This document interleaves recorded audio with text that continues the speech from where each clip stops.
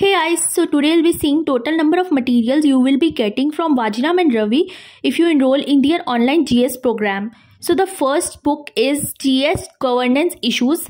The second one is GS International Relation. The third book is GS Post Independence. The fourth one is GS Ethics Case Studies. The fifth book is GS Internal Security.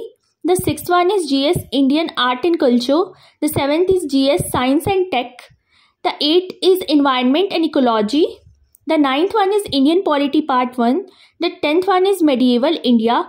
Then 11th one is GS Ethics Part 1. The 12th one is Government Schemes. The 13th one is Indian Polity Part 2. And the 14th one is Indian Economy. And the 15th one is Concepts of Geography. 16th one is Ancient India. 17th is Economic Survey. 18th number of book is Modern India.